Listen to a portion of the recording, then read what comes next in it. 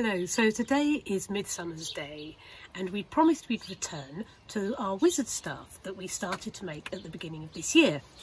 And as you can see, it's now covered in all these fantastic signs of time from nature, which is how you can tell the time in fairyland. And at the beginning of the year, when you made this stick, you would have just put on the silver bands. Remember, they represented the full moons, and the gold bands represented the sun festivals, the two equinoxes. Today's obviously summer solstice, Midsummer's Day, and the winter solstice down at the end of the stick here. And these bits of rag represented the old Celtic festivals of Imbolc and Beltane and Lammas and Halloween. So we're going to have a closer look at the top of our staff and we can just catch up on all the things that have happened so far this year.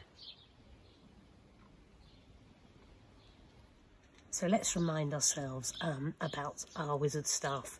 So as you can see, the silver band here was the first full moon of the year, and just before that we saw some hazel catkins coming out in the hedgerows before any of the leaves came out, and then shortly followed in the new moon, which is Imbolc, or actually also the Chinese New Year, the snowdrops have started to come out, and also these beautiful primroses, which are very easy to grow in your garden and have lots of fairy folklore associated with them, said to mark the doorways to fairyland, and much loved by bees too.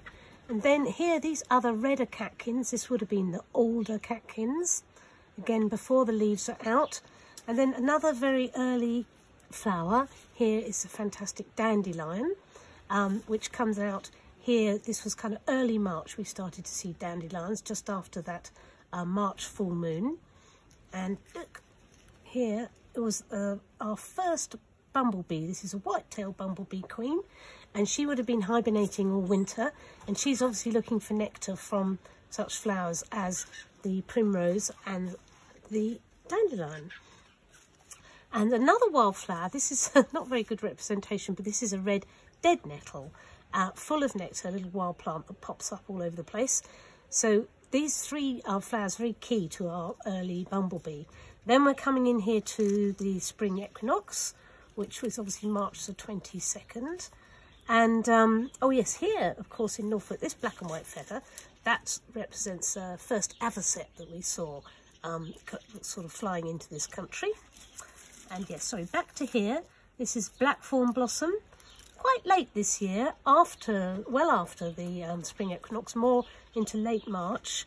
And that you'll recognise if you're driving around and you see all those white blossoms on the hedgerows. That's blackthorn.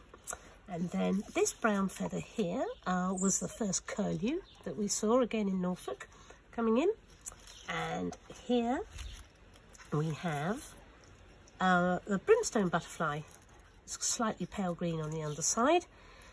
And they again are very early insects, early butterflies coming into this country. And here we have the cowslips. So this is now, we're in kind of early April. Cowslips, again, great fairy flower. Lots of stories, especially in Shakespeare. Ariel used to sleep in one in The Tempest. And then through to late April, we start to get a bit of leaf break. Quite late this year because it was cold. We've got the hawthorn is normally the first one to come out, and then shortly followed here by hazel. We've got some birch, apple, and last is off, as is often the case, is the oak tree, often the last one to come out into leaf. And around about the end of April, we also saw some sweet violets in the woods. And here, this blue, lovely dark blue feather here represents the first swallow that we saw. So we're coming now into May, and we would have seen some buttercups in the flowery meadows, and also quite late actually this year with the bluebells.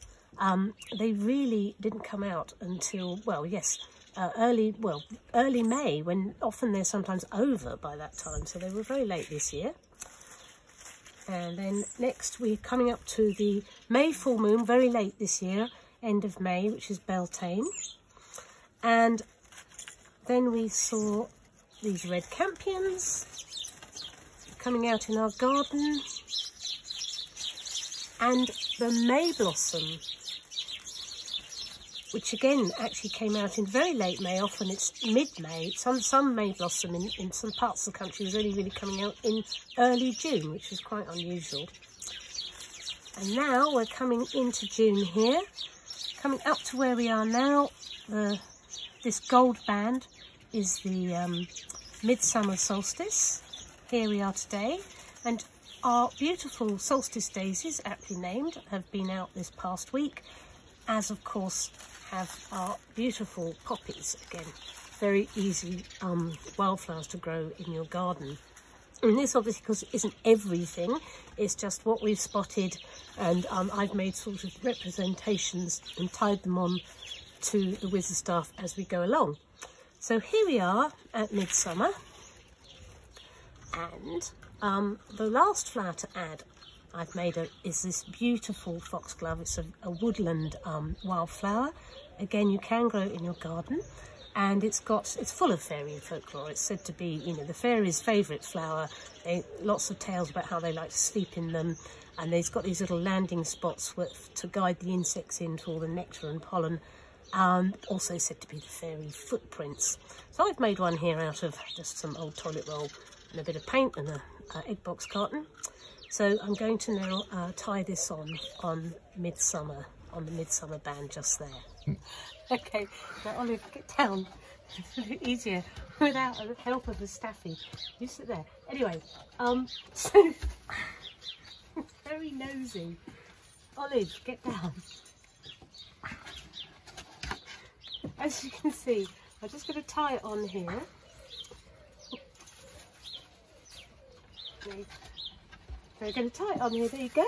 And here's our wizard staff up to date so far to the midsummer day.